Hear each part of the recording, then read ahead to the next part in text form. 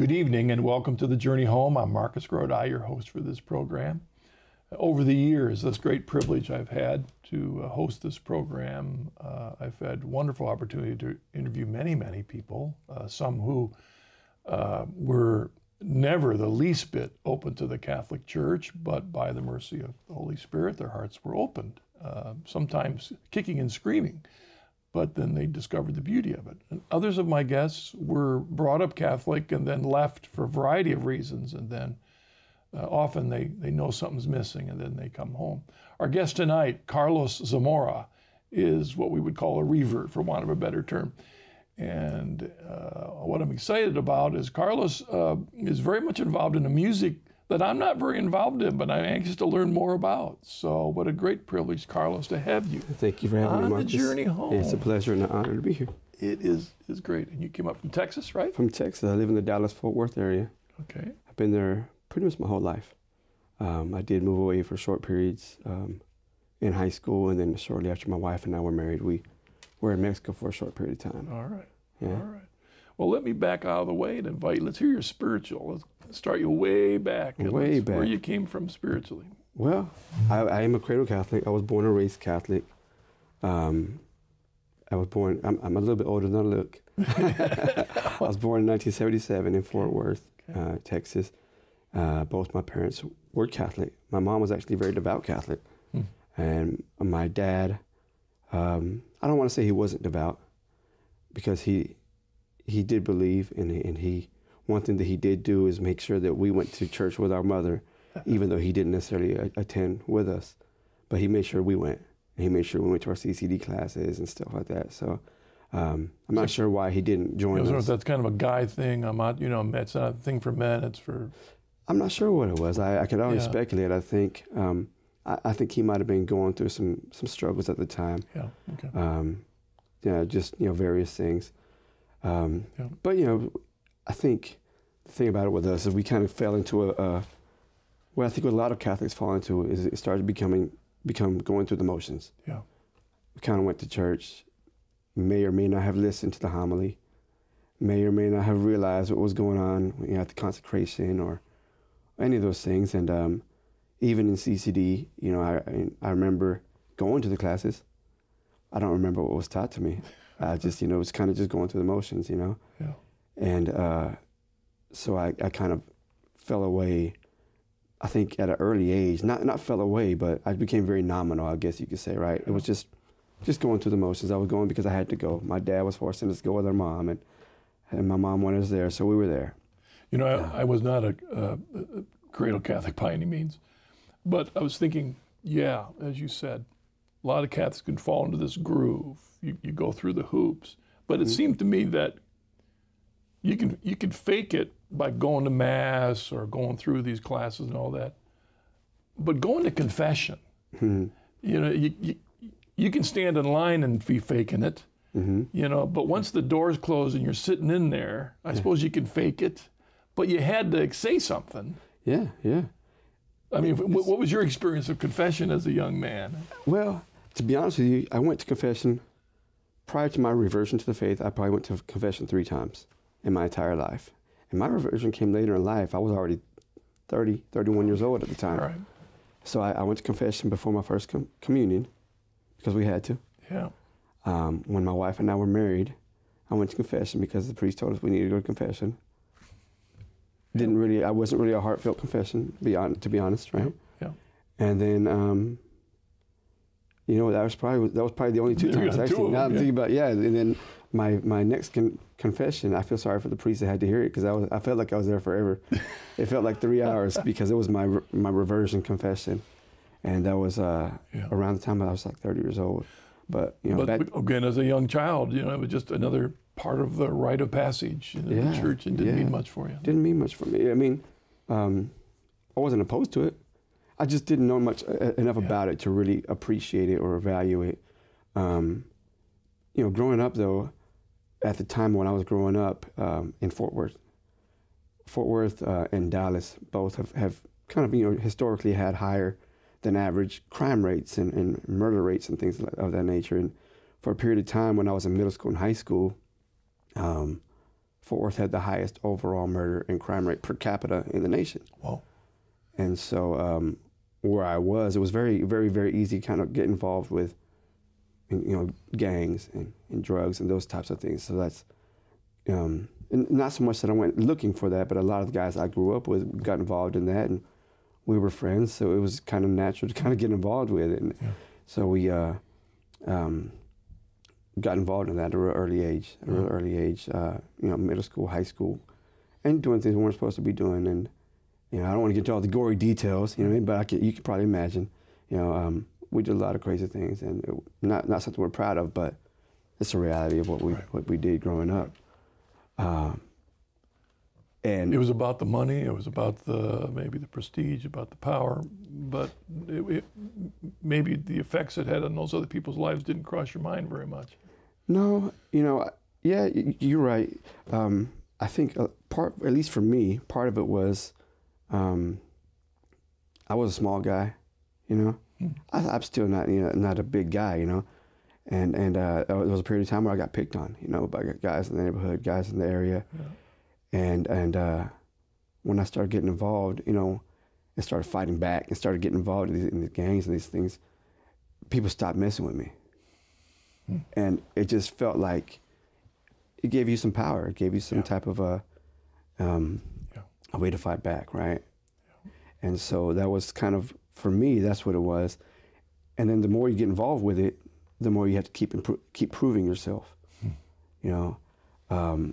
and that was even with the music I started doing, when, I guess for lack of a better word, when I started doing hip hop music, it was more along the lines of gangster rap music. How'd that start? Well, when I was I've always loved hip hop music. That's just my thing. It was just, I remember back in 3rd grade, the very first hip hop album I heard was a group called Run DMC, and my brother came home with a cassette tape. Let me hear it, and I was like, man, I was sold. I loved hip hop music from that time going forward. I started writing my own little lyrics. And in middle school and high school, we'd have these rap battles, I guess, where you kind of battle one another. Hip hop and rap very well, hip hop is genre? One. I think hip hop is more of the culture. Rap is one part of the culture. So you have the break dancing, you have the graffiti, you have the rap. So hip hop is more of the culture, rap is more of the music. Okay. Yeah, and so we'd have these rap battles. We'd have these we would rap at house parties or raves or things like that. But it wasn't really something I was taking serious. Like it was fun and it was cool, but I had gotten involved in selling some drugs, selling some dope and things like that, and so that was kind of where my money was coming from, right? And the music wasn't making me money. So I was like, this is fun, but this is making me money. Yeah. And so I kind of got involved doing that a little further. And after high school, I actually got into some trouble in high school. And I ended up, my parents had me go live with one of my aunts down in South Texas to kind of get away from some of the issues I was involved with. I was right along the border. So Laredo's on the border of Mexico and the United States. And so you see down there, we have a tendency to kind of blame Mexico for this drug trade. Yeah. But being there firsthand and being involved in that type of thing, there's a criminal element there from the United States and there's a criminal element there from Mexico. They're both there, and it takes two to tango, right? Yeah. And I realized real quickly, I was like, well, I would see some of the horror stories that we hear about on the news, that we never really see. I saw some of those things happen firsthand, just maybe not, in person, but like I was right there a couple miles away from where it happened. Yeah. And so you realize how real it is. And that kind of scared me out of doing what I was doing, because I didn't want to be held responsible for those, having that blood on my hands, Or to be a statistic yourself. Or to be a statistic myself, yeah. So when I came back from Laredo after high school, I tried to kind of get away from that. And my escape was doing music. That was kind of my escape. And at the time, this was mid 90s, late 90s. That was the hip hop music. What was prevalent in hip hop music was gangster rap. That was the prevalent thing. It wasn't the more. Nowadays, there's maybe not as much gangster rap involved. At that time, that was prevalent. So that's what we kind of got involved with. Wow. And you're still going to church once in a while, on the side during that time. Yes and no. I did go. In fact, I actually. It was kind of over a period of time, I kind of felt myself getting further and further away from the church. Yeah. Prior to going to Laredo, if I take a step back a little bit, like I said, had gotten into some trouble, and my youth group, we would meet at the youth group's house, the youth leader's house, and they asked me to stop coming to the youth group because they felt like I would put some of the other kids in danger being there. And at the time, looking back, I can kind of see the perspective looking back at it. At the time, I felt like they were discriminating against me, like they just didn't like me, they didn't want me there. I was really hurt by it. Yeah. I wouldn't have had admitted that back then, but thinking back, I was hurt. I was really hurt, and I felt like they just didn't want me to be there. And so I kind of felt myself getting further away from the church already at that time. Yeah. And so. And I suppose if your understanding of church was just the externals, walking in the hoop, with no depth to it, then with all this stuff going on, why? Exactly. Exactly. Because you don't, because a lot of the way that our Protestant brothers and sisters, they think, they say, as long as you love Jesus, it doesn't matter what church you go to. And I remember hearing people say that, and it made sense at the time. So I kind of felt like, well, it doesn't really matter if I go to a Catholic church or if I go to any other church, right? And so I didn't go to any other church necessarily at the time, but I stopped going to the Catholic church. I kind of found myself falling away. Our guest is Carlos Zamora. So, but at this point, it sounds like you said you're starting to lean now towards music. I started kind of getting more involved in music. In fact, at the time, there were not a lot of Latino rappers. And so I found myself hanging around with a lot of the African-American rap groups in the area. And I was the only Mexican kid there rapping. So we'd go around to these different clubs, different open mics and rap battles in different clubs throughout the state. So Texas, Austin, Houston, Dallas, Fort Worth. And but again, it just wasn't, it wasn't making money. It wasn't paying bills. It wasn't doing anything like that. It was fun. and at that point in time, I met my wife. And I actually, credit my wife a great deal for my reversion to the faith because she kept me grounded. And but at the time, I didn't want to be this guy that she had to worry about, going out there, getting involved in whatever we were doing and having to wonder if I was coming home. Or if I was gonna, get in some sort of trouble, because the reality is that I realized shortly after I started doing hip hop music that I was living kind of the same sort of lifestyle, just in a different venue. I wasn't necessarily in the streets as much, but I was still doing those things at clubs or at bars and we were involved. There was fights breaking out. There was things going on at these clubs and these bars, and like I said, you always have to prove yourself. So at that time, when gang violence was a little more prevalent, if you were out at a club in Los Angeles or Chicago or places like that, and you'd say that you were this persona, you better be ready to prove that that's who you are. in your words of your song. Exactly. Wow. Then you have to be prepared to prove that that's what you are, and that would be the case many times. Which kind of led me back to my faith, because I was like, man, I shouldn't have to be going out there and worried about my life because I'm out doing music that's supporting my family, and what gets me, Carlos, is that there are a lot of guys that I'm sure that you were doing all of this with that didn't have these thoughts that you're having. It sounds like grace was touching you all along. Oh, yeah. Was awakening your conscience to this kind of a life. Is this where you want to be? Yeah. Well, in retrospect, I think that grace was always there. I never had a problem believing in God. That was I think that's kind of a grace in and of itself. Right. I always knew God was real. I never really questioned that he was real. But, due to some of the things I had been through as, growing up, some of the things that I'd seen growing up, I questioned whether or not God loved me. And that was my struggle. And I imagine there's a lot of people that might be going through the same thing. Yeah. It's not that they don't believe in God. They just don't know what to believe about God, and they question whether or not he truly loves them. And I tell that to people. I say, we get in the habit of telling people God loves you. But it's very rare that we turn the finger around and say, God loves me. And it wasn't until I kind of had I like to call it my come to Jesus moment that I really realized how much God loved me. And in fact, I think that's what really brought me back to church, when I really realized how much he loved me and how much his church was there to bring me back to him. You said your wife had a lot to do with that. Oh, yeah. Yeah, my wife had a lot to do with it. I tell people all the time, my wife's faith is strong, much stronger than mine.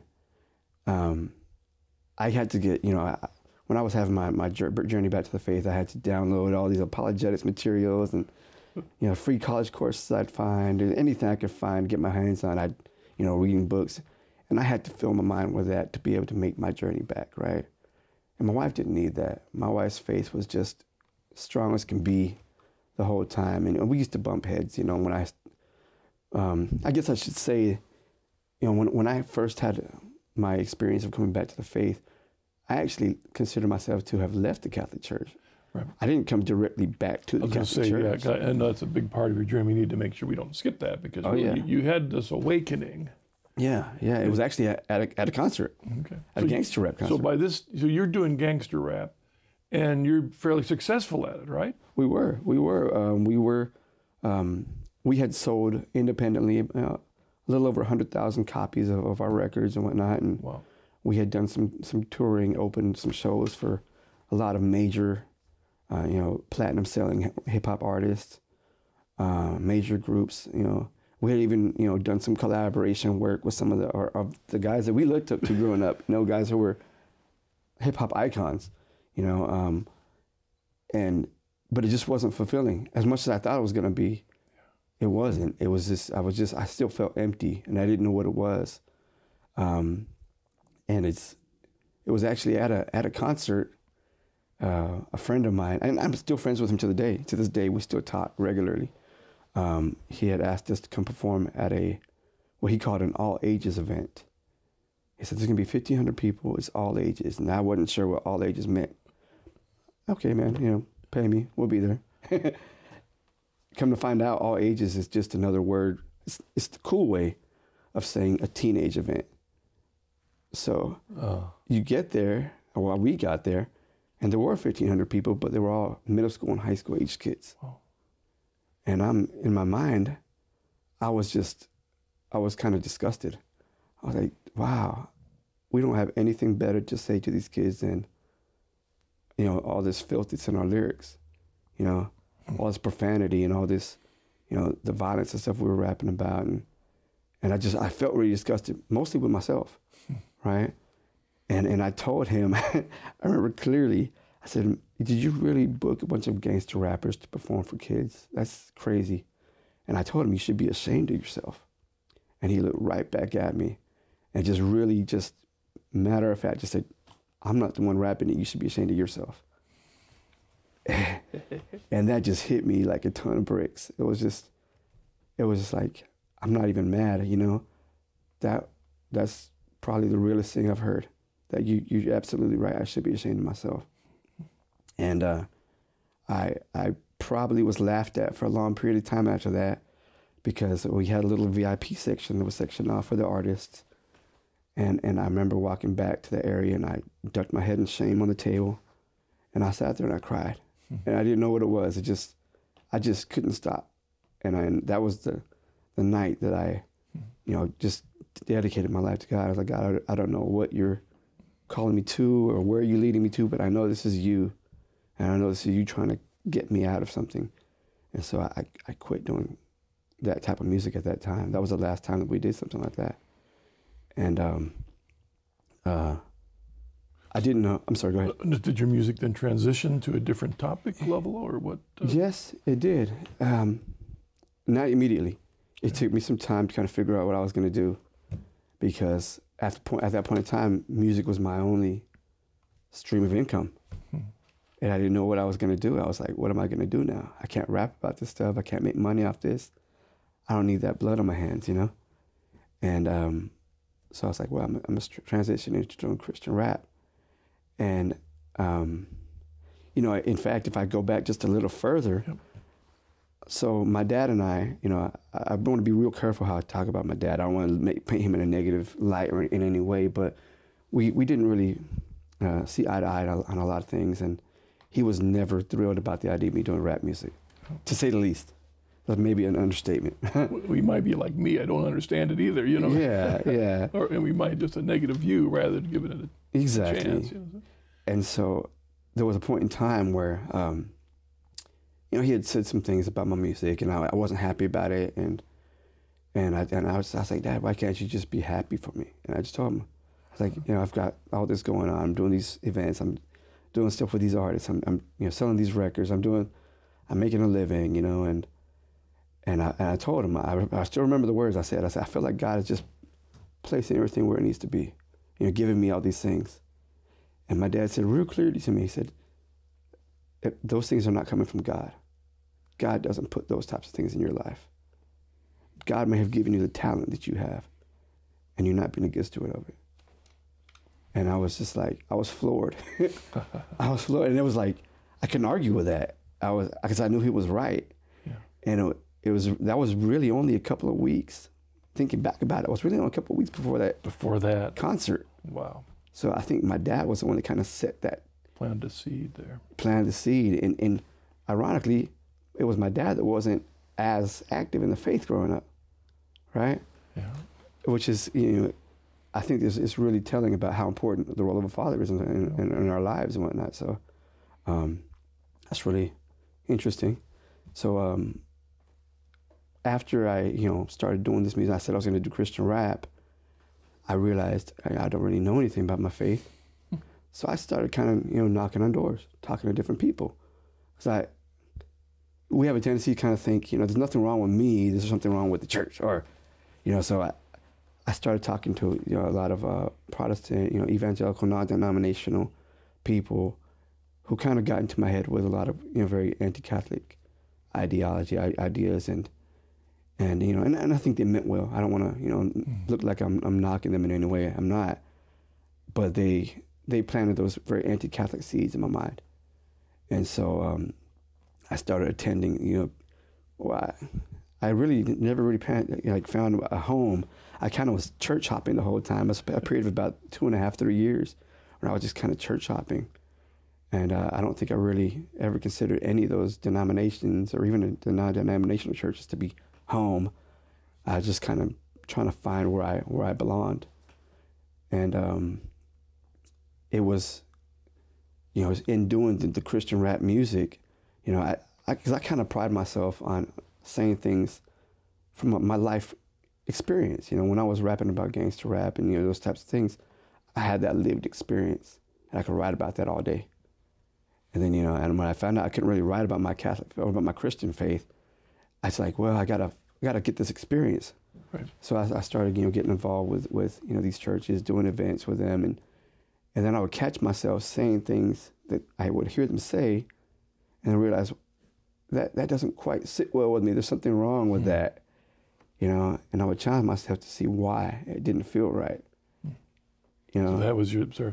We're going to take a break a bit, but I want to hit you for the break. I want to ask you a question, because rap is a genre of music that, frankly, I don't understand a lot about. But, you know, my background, I've been a musician all my life, and a big part of that is folk music or folk rock from the 60s, 70s, and 80s. And when you're a folk singer, generally when you're singing, you're not writing a song, you're repeating words that you've learned. So you could sing that song whether you believed in it or not. You know, it was a James Taylor song or whatever. But it seems to me when I hear rap, especially when you said you had kind of rap battles, that you're being very spontaneous. A lot of times. Yeah. Very spontaneous, you know, quick rhymes, very rapid. And my thinking is that for you to write that, especially if it's spontaneous, it's got to come out in here. Definitely. So if you're singing and writing about gangster rap, it's in here. Exactly. So when you switch to Christian, you've got to change what's in here if you're going to have any lyrics come out. Exactly. I mean, that's what you're really talking about. Not just I'll put these songs aside. Let me get another box of songs to sing. This is deeper. It's deeper in rap deeper music. Yes, and it's it's got to come from a place that's real to you. It's got to, like I said, it comes from a lived experience. That's what's beautiful about hip hop to me. It's all about your experience, your life experience, and it's about being very genuine too. The cool thing with hip hop music is that it gives you a chance to kind of be very outspoken, as opposed to some other genres of music. Hip hop is supposed to be outspoken. It's supposed to be kind of in your face, and so that's what I did. I filled my heart with that. And that's what fascinates me. You when you have this conversion that I can't be telling this stuff to these kids anymore. Exactly. That was not merely I got to change which songs I'm singing.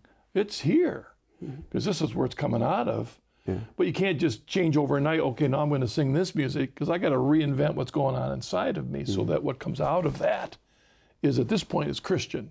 It is. Christian rap. You're not Catholic yet, but at least and what you're saying is that what you're learning about your Christian faith is not exactly what you learned growing up, Yeah. So we're going to pause there, though, because I want to jump right back into that when we come back after the break.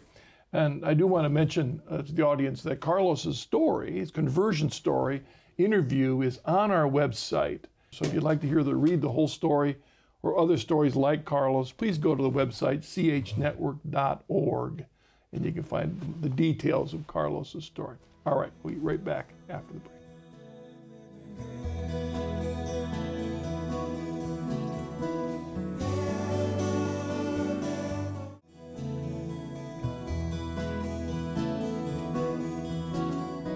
Welcome back to The Journey Home. I'm your host, Marcus Grodi, and our guest is Carlos Zamora, a revert to the church. And we paused you in your story where now you had an awakening to you don't want to do this gangster rap anymore, but you're moving into Christian rap, Yeah. which means kind of a, if you will, a revamping of your whole insides to understand your Christian background, right? Yeah, and I like I said, I like to be very sure of what I say when I say a lyric. I want to be sure that that's what I really mean, that's what I really want to say.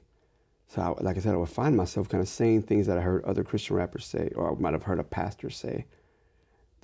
I didn't know why they didn't sit well with me, but something didn't sit well with me about it. Just for example, I would hear the term, faith alone. And in my studies, and I think probably many people have said on your show, the only place I ever found the phrase faith alone in the Bible was in James, where he says we're not justified by faith alone. And it didn't sit well with me. And I was just like, so I would find myself kind of challenging my own thoughts or my own thinking. And, over time, I was challenged more and more to kind of get, dig deeper in trying to, improve myself with my lyrics. And I was challenged by somebody, and I don't even remember who it was now, but I was challenged by somebody to read the Church Fathers. And I was like, okay, I don't know why. I'm saying people are probably not thinking that most rap singers are reading all this stuff, but the truth is that behind it, you're doing all this research. You'd be surprised about how intelligent and how articulate a lot of rap artists are. Yeah. I mean, even on the secular side, even they might not portray themselves in that light, but I mean, it takes some intelligence to be able to put together a body of work with that many lyrics and that much content. It takes intelligence. And so a lot of those guys are very interested in that type of stuff. I like to tell people, not only did I have a reversion back to my faith, but I kind of converted into a nerd. I started just studying the fathers, and it's kind of the usual suspects, the Polycarps and the Ignatius of Antioch and St. Thomas Aquinas and Justin Martyr and Ambrose, those people, right? And then I remember specifically there was a pastor that I used to go to his church on Sundays, and he told me one day the Catholics believed that Jesus was truly in the Eucharist, in the wafer. He said, Catholics worship this wafer, and why do you want to go? Like, why would you even want to be part of that? And I don't remember ever learning that growing up. So I was like, I don't remember learning that. Are you sure that's what they believe? He's like, I'm positive. They believe that becomes the body and blood of Jesus. And so in my arrogance, I said, I'm going to prove them wrong. I said, I'm going to go study this, and I'm going to try to prove this wrong. And I only, ended up proving to myself that it was true. The true presence of Jesus in the Eucharist. And that, at that moment, I still had a lot of questions in my mind. And in fact, one of my biggest, obstacles, was, Marian doctrines and things like that, which I still hadn't settled. But I knew that if that was Jesus in the Eucharist, I was like, how can I say no to Jesus? How can I be like, I know that's you at the altar. I know that's you in the Eucharist, but I like the way this pastor preaches. Or I like the band at this church, or I like whatever the case is, right? And so I was like, I can't just say that I love Jesus and then continue to walk away from him in the Eucharist. And that's when I realized, I said, well, what do I need to do to get back in my Catholic faith? And I realized that I was just really one good confession away from that. And then, back to what we were talking about with the confession, this was the first time I had ever given a heartfelt confession. I went to confession, and I was there with that priest, and I actually made an appointment with him. I didn't go during the actual confession hours. I made an appointment with him, and I was real thankful that he took the time to meet with me. And it was probably like on a late evening on a weekday sometime, and I was there with him for probably a good hour and a half, just talking, and I felt like I was there forever. But it was I was glad that I did, because I knew I was back home, and I still had some things to sort out, Marian doctrines, things like that. But those all kind of fell into place over time. But it's ironic, that I credit my longing to be authentic in my music with making me come back to my faith. I kind of credit hip hop music with bringing me back to my faith, in a sense. You had gone from being successful in secular rap. Mm-hmm. When you became Christian, yeah, did that affect your career in essence? Yes and no.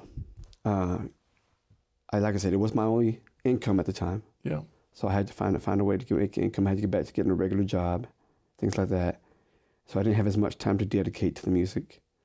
Some of the people that listened to my old music were a lot more supportive than I would have anticipated. So that I was still being asked to come out and perform at events, at secular events. And I would say, I'm doing Christian rap. Yeah, that's cool. Come out and do the Christian rap. And in fact, last weekend I did a secular event in Dallas with some guys that were in the scene that I was in, back in the late 90s, early 2000s. And they're just supportive of what I do. Wow. So it was really cool. Also, I'm trying to see how to word this here, but I kind of developed a little bit of a fan base, a little bit of a following. I hate to say the word fan base; it sounds kind of, but for lack of a better term, right? Within the Christian rap music. But when I started calling it Catholic rap, I wasn't sure how they were going to take that, and the reason I started calling it Catholic rap was because every time I said Christian rap, people would assume I was not Catholic. They would assume I was Protestant. Because the reality is there's a huge Christian rap scene. And there's very little Catholic representation on there. Very, very little. And so I really wanted to distinguish ourselves. And I told myself, I know that if I say Catholic, that's Christian. Yeah. Even if other people don't know that. So I'm going to really distinguish myself by saying Catholic rap. And surprisingly, and I did have some pushback for some people, but the majority of people were very supportive of that, even on the Protestant side. Good. Very supportive. I was wondering whether that had I still get invited to go to Protestant events regularly, and in fact, probably the last 2 or 3 events that I've done have been at Protestant events, and they know how Catholic I am. When you're writing lyrics for Catholic rap, how does your Catholic faith affect the lyrics? Is it from a topical standpoint or the way morality is portrayed? You know what I'm saying? I think it's a little bit what is expressed in Catholic rap music? It's a little bit of all of that, because that's what's so beautiful about the Catholic faith. It transcends every part of our lives. Yeah. You know, the way we treat one another, the way we work in our professional lives, or the way we do our personal finances. You know, every aspect of our lives is affected by our Catholic faith. So we kind of like approach every topic from the perspective of a faithful Catholic, of a person that's trying to live out their faith. So some of our songs are very, you know, distinctly very, very outright Catholic. You know, we might be rapping about. I have a song, Matt Swain, who's also involved with the show, likes a song. It's called Oh Maria. It's from the Foundation album that we have out. I call it The Opening Act. And I challenged myself. I said, I only had 12 lines to rap on that song because there was a group of us. And I said, I'm gonna put the 4 Marian doctrines, dogmas in one verse and see if I can do it. And I did. And I was like, well, who else puts, you know, the Marian dogmas in a song, in a rap song? It's crazy. And, you know, some of the songs might deal with a little bit more with social issues, you know, particular issues that we face. Yeah. In our communities, you know, the Latino and African American communities, whether it be you know facing discrimination or facing police brutality, things like that, or and then some of the songs are not, you know, distinctly Catholic per se. They're kind of more generally, you know, Christian, where, you know, we can make a song about our families, about our wives and our children, where, you know, it's not necessarily you know, distinctly Catholic. Well, there's so many things that we share with our brothers and sisters. We talk about our Lord Jesus, you know, or the Holy Spirit, or of course. Yeah, exactly. Of course. Now, your stage name, C26, right? C26. Is there a story behind that? Well, you know, it's not much of a story, but so when I started doing music, I wanted to a name that would kind of suit me, and every name that I would come up with as a stage name, I'd maybe run it through Google or something like that, and I'd find there'd be 10,000 other guys with that same name. I was like, man, I got to find a name that fits me and nobody else is gonna have. And my initials, that's too common, too easy. But then I was like, well, you know, the letter C stands for Carlos, and I was like, the letter Z for my last name is the 26th letter of the alphabet. So I was like, I'll say C26. So in essence, it's my initials, but it's also a name that's going to be unique that nobody else is going to ever have. So if you Google C26, I'm the only guy you're going to find. And fortunately nowadays, if you Google me, it's going to be, you know, you're going to find something that's going to hopefully lead you back to the faith, or at least maybe help you grow in your faith. You know, Matt and I were sitting there and wondering, what's the source? We couldn't remember. And Matt thought, well, maybe it's from Colossians 2:6. And we looked up, and Colossians 2:6 is, as therefore you received Christ Jesus the Lord, so live in him. Amen. I mean, it's a great, that's a great, you know, the way we received him by grace, that's the way we're called to live. Yeah. And in essence, I was thinking, yeah, that kind of fits, because that's what you want to communicate in your music. What we've received, this is the way we're called to live it out. Yeah, yeah. And you know, living out the faith through music is I think, you know, what my calling is. It's just, you know, there's a lot of guys that do a lot of work, you know, in evangelizing and reaching out to the youth.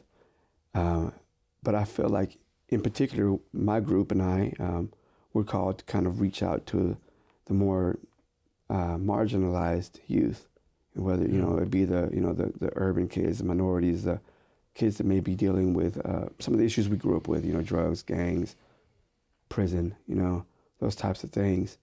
And so the group of guys that I work with, A Foundation is the name of our group, that's kind of where we have a really strong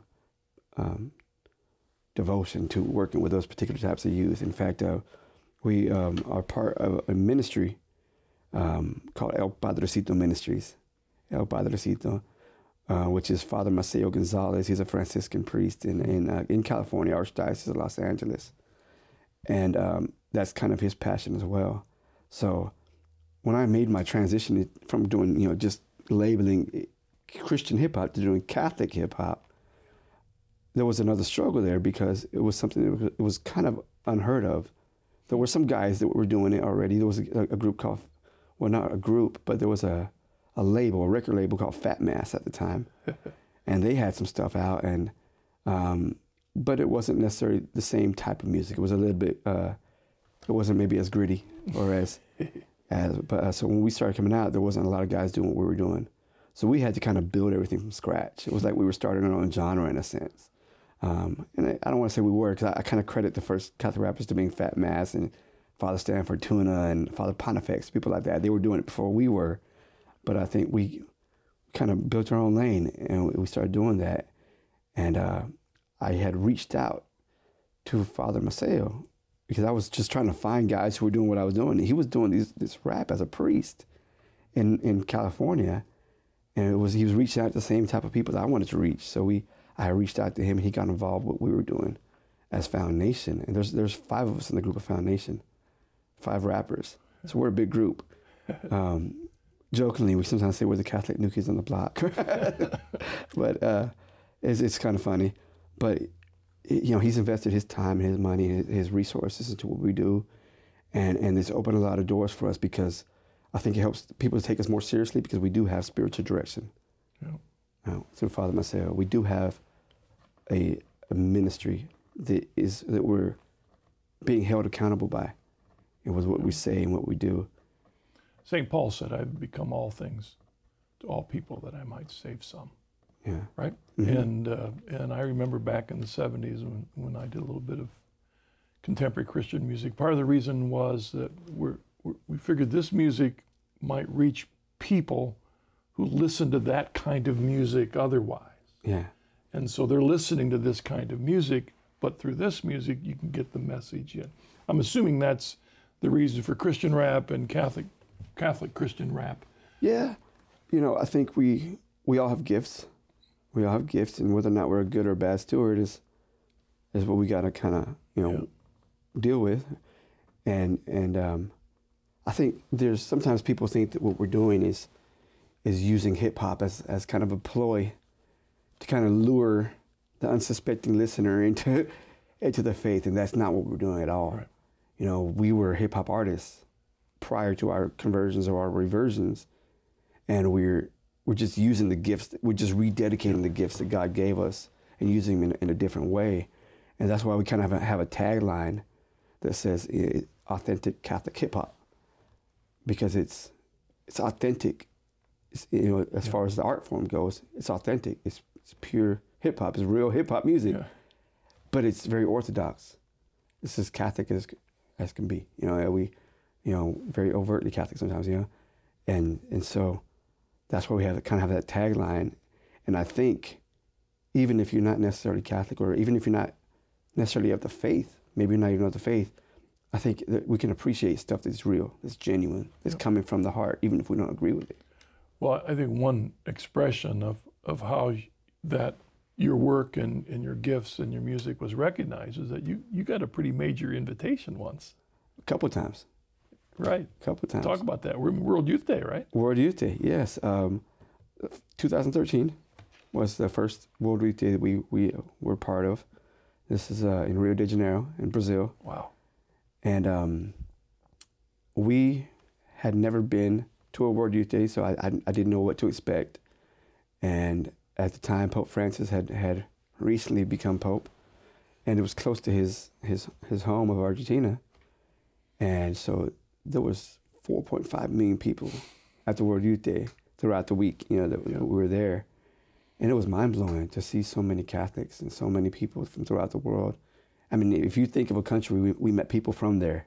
I mean, we met people from Afghanistan, from Antarctica, from all over the world, and it was crazy because a lot of these people knew our lyrics. They knew our music from all these different parts of the world, And it was really kind of eye-opening that we need to keep reminding ourselves that people are watching what we're doing. They're seeing what we're doing. So we have to be really careful about how we act in public, or what we do, what we say. And that was really, really interesting. And we had about 4 concerts during that week there in Rio. And I had to be real careful not to get on my high horse, because it was just such a great experience.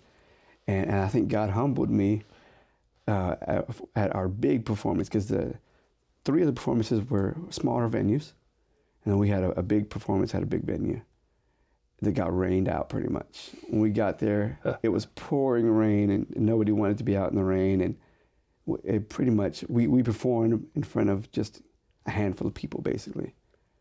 And I was, it kind of humbled me and reminded me that, we're not here for stage time. We're not here. Yeah, God has given us this platform to use our gifts, but we have to remember why we're using the gifts. What's the intent behind it, And it's not for self-gain. It's not for fame. It's not for anything like that. And so that was really interesting.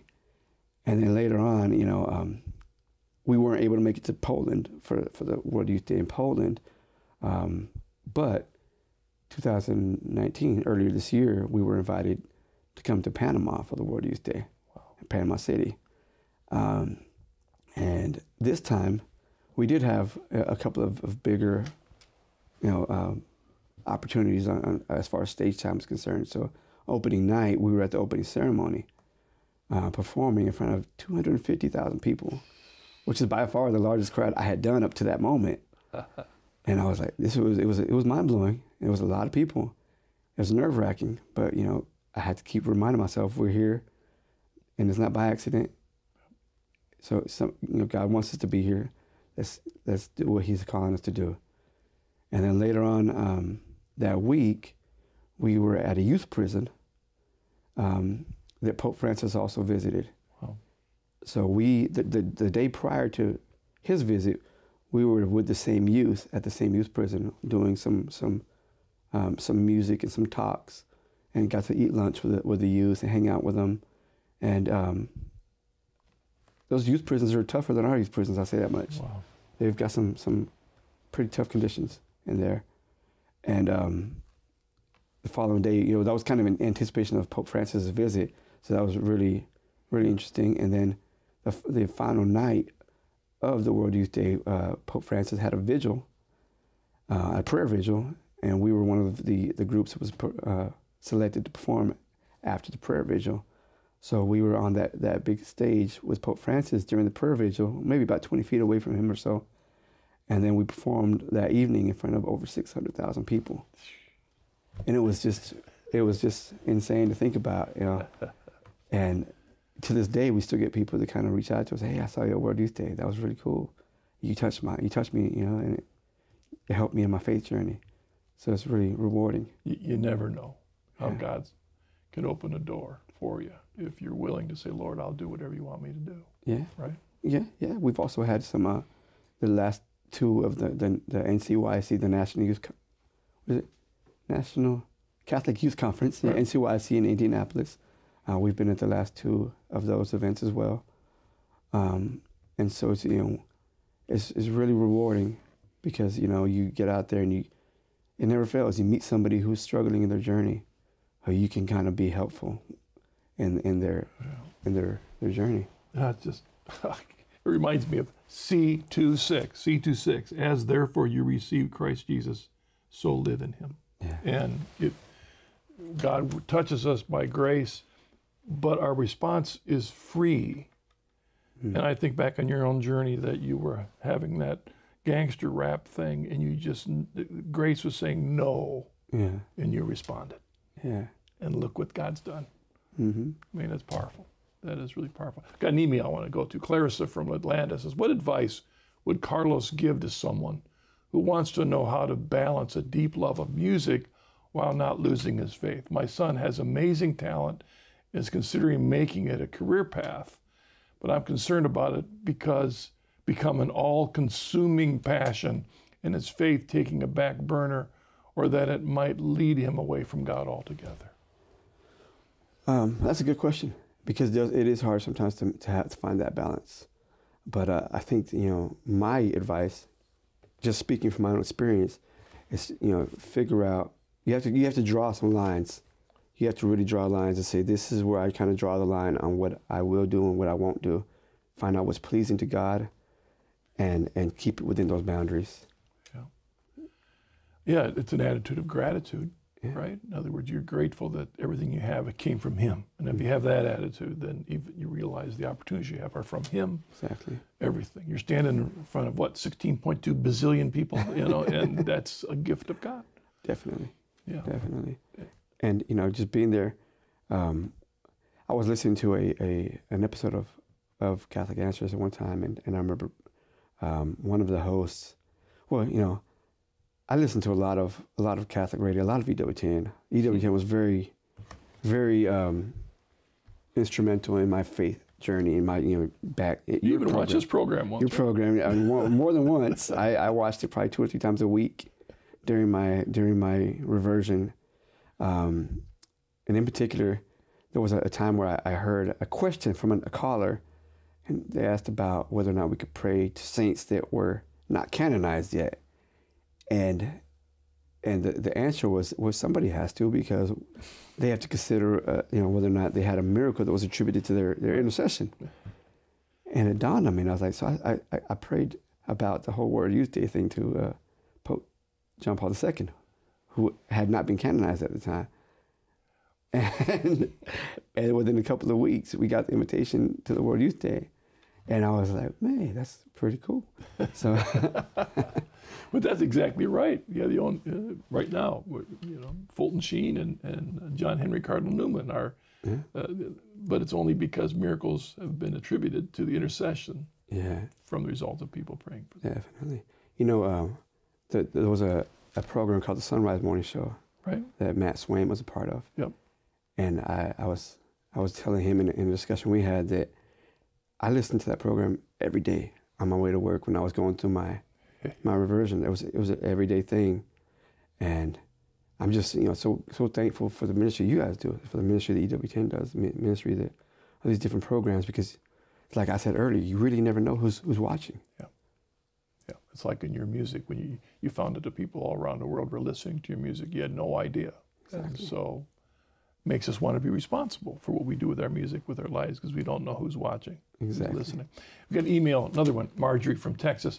I live in a heavily Hispanic area, and I'm saddened when I see so many young people abandoning their Catholic upbringing. They are often lured by enthusiastic evangelicals and say that they are now encountering Jesus for the first time. How can the Catholic Church be better about ministering to people from Hispanic background, giving them a dynamic encounter with our Lord? You know, I think that we have to take into consideration that, you know, different people are faced with different circumstances and wherever they're coming from. And I think we just got to have to really try to put ourselves in their shoes and, you know, be relatable, come talk to people. You don't have to necessarily understand somebody's struggle, but when they can actually sense that you really care about the struggle, that's important. So, you know, we want to just be real careful not to marginalize people, because I think that's the biggest turnoff in some of the Hispanic communities or the African American communities. They feel sometimes like they're marginalized, and I think if they just want to feel embraced, and I think that's the biggest thing, is just to make people feel embraced. You know, I listen to your journey, Carlos, and you talk about your Catholic upbringing, and maybe it was just all externals, but when you look back, there were an awful lot of seeds planted way back when. Your baptism and your confirmation and all of that was there waiting to blossom again later in life. Definitely. In fact, even when I was doing, you know, the gangster rap music, there were always little hints of faith in there. You know, I'd say things in my lyrics that were little hints of faith. And you know, I was never at a point where I just despised the faith or anything like that. I was always mindful, and even in the back of my heart, in the back of my mind, I always thought and knew that what I was doing was wrong. I always felt, you know, a certain level of guilt about what I was doing. So it wasn't like it wasn't as big of a jump as maybe it sounds like. Yeah. And I think that's probably the case with a lot of people. It maybe not as big of a jump as it seems, because again, I think a lot of people believe in God. even if they're not living that life. There's that struggle, that voice, and then over time they just push that voice back and back until they don't hear it. And you know, oh, sorry, go ahead. No, I was just going to say thank you. Thank you. I'd have you back, Carlos, because we run out of time. I'd love to be here. Hear more about your stuff. Thank you so much for joining us. Thank you for having me. And for your work that you're doing and your service to our Lord Jesus. Praise God and to His church. Thank you very much. Thank you. And thank you for sharing your journey with us. And thank you for joining us. I do pray that Carlos's journey is an encouragement to you, and encourage you again to go to chnetwork.org to find out more about Carlos's journey, as well as others as they've been drawn home to the church. God bless. See you again next week.